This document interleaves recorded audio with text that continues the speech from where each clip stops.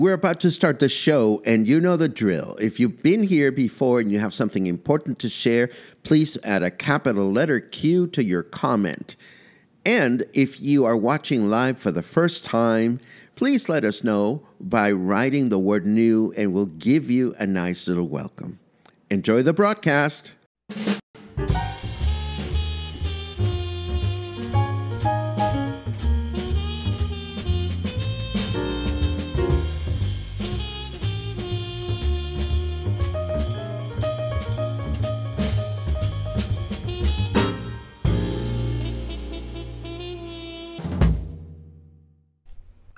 Good morning, everyone, and welcome back to Coffee and Headlines, our morning get-together live here on Facebook, where it's all about connections between ourselves, a community of English-speaking locals living here in Puerto Vallarta, and also connections with our city, our state, our country, Mexico's way of life, Mexico's culture. We, as you know, go looking for all kinds of information that will help us connect with our surroundings.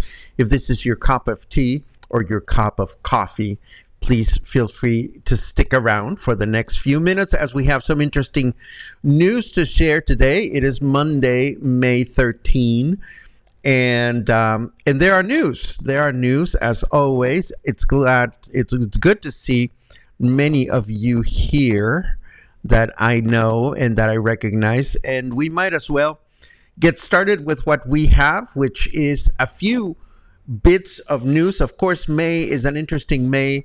Paco, wake up. May is an interesting month here in Puerto Vallarta because, why am I overloading? Ooh, wait a second. Not good. My levels were a little bit too high. I hope this is a little better. Anyhow, May is an important month in our city. As you know, we celebrate the May fiestas, which is something that happens throughout the state. But May is also the anniversary of Puerto Vallarta. Anniversary of what, you may ask? Well, this coming May 31st, Puerto Vallarta will celebrate its 106th anniversary as a municipality and its 56th anniversary as a city. And traditionally, the city organizes a big celebration, which is not to be confused with the May fiestas that we announced past week. So what is the city up to when it comes to the anniversary? Well, the only announcement that the city has made at this point is that the Tucson, we don't pronounce the C here, Tucson Symphony Orchestra is coming to our city, which is, of course, no small announcement. According to this news item, there will be a performance at Plaza Lázaro Cárdenas and another one in Marina Vallarta. But as of yet, there are no further details. I tried to Google the Tucson Symphony Orchestra to see if there were any news on their end, and I couldn't find anything just yet. But as you know, soon enough, we will get more information to that effect.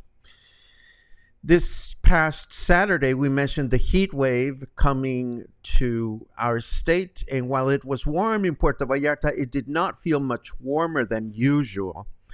However, things were different for Guadalajara, where this past Saturday, temperature records for this time of year were broken, with parts of Guadalajara experiencing 40 degrees centigrade, along with parts of Tonalá and Tlaquepaque, where there are not that many trees. And it is worth remembering that trees help regulate the temperature of a city. So whenever people go around trimming trees, it is bound to affect our temperature. I also found out that the annual Bahía de Banderas Wind Festival, which we mentioned a couple of weeks ago, is finally here. Well, this coming weekend, according to one of the organizers. This is an excellent opportunity to head over to Bucerías, north of Puerto Vallarta, and watch kite surf enthusiasts take over the waves. And the event will take place from Friday to Sunday this coming weekend. No specific information was provided, but of course, I'm sure that we will get an update before we get to the weekend. And here are some good news for anyone planning to visit Mexico City anytime in the future. If you find yourself in the historic downtown area, you'll be pleased to learn that the Zócalo is now pedestrian only. All vehicular traffic has been removed from the Zócalo. Let me clear my throat and I'll tell you.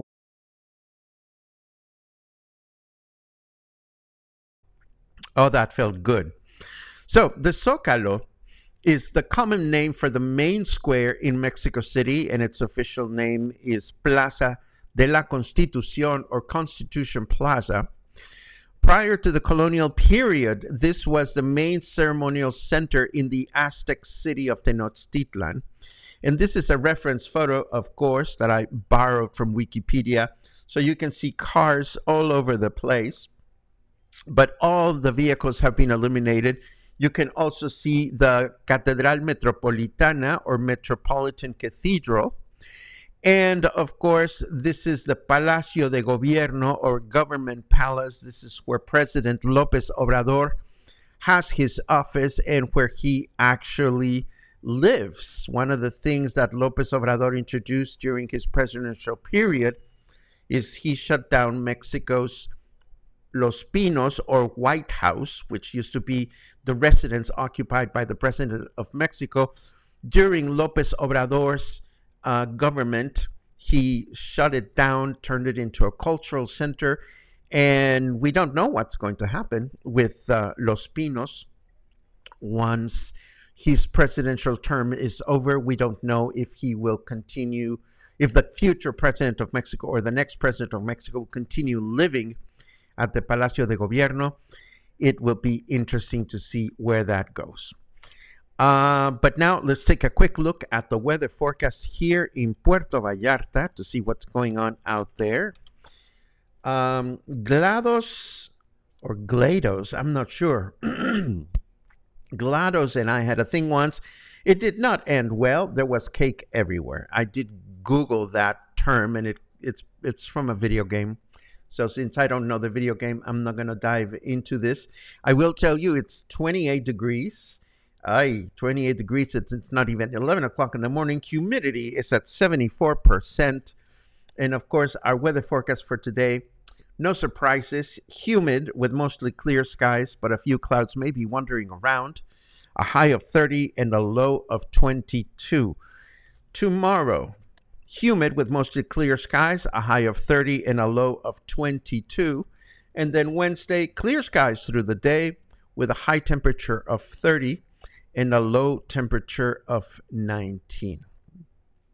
I have other bits of news to share with you, starting with this one that comes from Banderas News. Banderas News reports that friend and performer Amy Armstrong is back at Nacho Daddy for a series of performances from May 18 through June 1st. All the information can be found in this article, but I also went and found the Facebook event that corresponds to these performances, and I will be so happy to include this in the show notes. Also this week, just a reminder that our friend Lucy from Hecho a Mano is having another one of those pop-up art shows that they do once a month, and this one is going to take place at Captain Don's on Wednesday from 4 p.m. to 9 p.m. This will be happening concurrently as our Spotlight episode 9, which will be on May 15, also this Wednesday, at 4 o'clock, where we're hoping to enlist at least one event organizer. I've had a couple of people contact me with inquiries, but we don't have anyone set up for Wednesday just yet. If this changes, you will be the first to know. And now I have a little cultural something. I'm going to show you something that you may or may not have tried yet, and I'm curious to know who has tried a pajarete yet. Now, what is a pajarete? You're probably wondering. A pajarete is something that you will find if you spend any time in rural areas of our state. It is a beverage enjoyed by ranchers early in the morning, and it consists, well, its two primary ingredients are leche bronca or raw milk direct from the cow, and 96 proof alcohol. Other ingredients can include chocolate, coffee, sugar, vanilla, and fans of this traditional beverage swear by it, as it is a great way to start the day. If you ask me, however, I have never craved one, and I'm guilty as charged. It's one of those things that, the milk coming out of the cow's tit and then going into my mouth gives me a little bit of the what? And I don't know why, because a lot of people enjoy them. If you are curious enough and you're wondering, where can I find the pajarete in Puerto Vallarta? The only place where I have seen them right here in town or near the city is at Canopy River's restaurant. You can ask for a pajarete because they have cows hanging around. So there you have it. That was my question for you. If you've tried a pajarete, and you liked it or disliked it, let us know in the comments. And this gives us a good segue to dive into your comments and see what everybody is up to this morning. Let's see what we have. Lots of good mornings. It's great to see you all. Dan and Kathy finally have internet again. Oh my goodness, how could you survive without it? I'm glad that you're all set. Let's see. Michal reports a beautiful breeze, and that is something that has been really wonderful, at least this year. I don't remember if it was this breezy last year, but one of the things that I very much appreciated, even though it's getting warmer here in town, is the fact that there are breezes going on.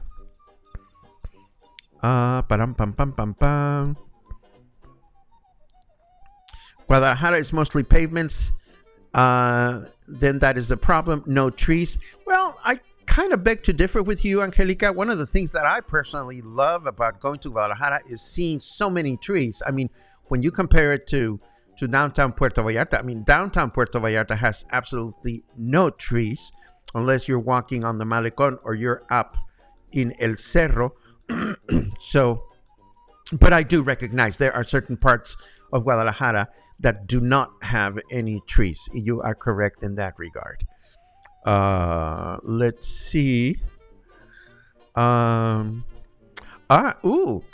says we have tried the pajarete, and so has Lucas's mom. And it is also available at Rancho Mi Abuelo. Rancho Mi Abuelo is a wonderful place to visit up the hills in El Jorullo, the ejido El Jorullo. Let's see what else. Claude says it's yummy.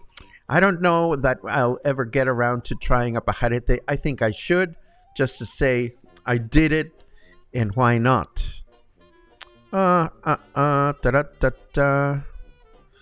Albert says, my friend who owns Otto's restaurant invited me to his ranch to try it, but unfortunately it was canceled next year. Mark says, I've tried a pajarete without the milk. Well, my dear Mark, the point of the pajarete is to combine the alcohol with the raw milk. That is funny. Chris says, I've had tuba on the beach. It's very good, but I don't know what it is.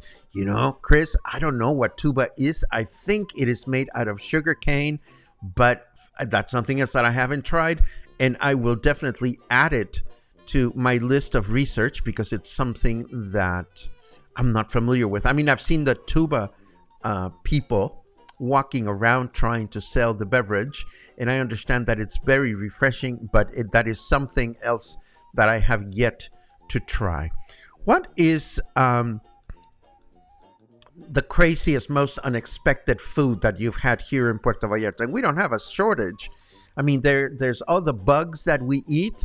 There's huitlacoche, which is that fungus on the corn that is a delicacy for some. For some people, it's kind of like, ooh, you know. But I think ultimately the important thing here is to try to find safe and user-friendly ways to expand our comfort level, and that is always a good idea. And this brings us to the end of today's Coffee and Headlines. And I think it's going to be one of those weeks in which we dig and dig and dig and try to find good news. We're getting close to the elections. So a lot of the news items that I see out there have to do with elections, and they're not necessarily user-friendly or relevant to what we bring to the table here at Coffee and Headlines. But we are going to continue making those connections as we enjoy doing. For now, let me switch screens to this one. Boom. We're going to get started with the rest of the day. I have things that I'm working on that I want to share with you. And of course, I hope everybody will start your week with the best of spirits. Stay happy, stay friendly, stay connected, stay cool, and most important, stay in touch. I'll see you again soon.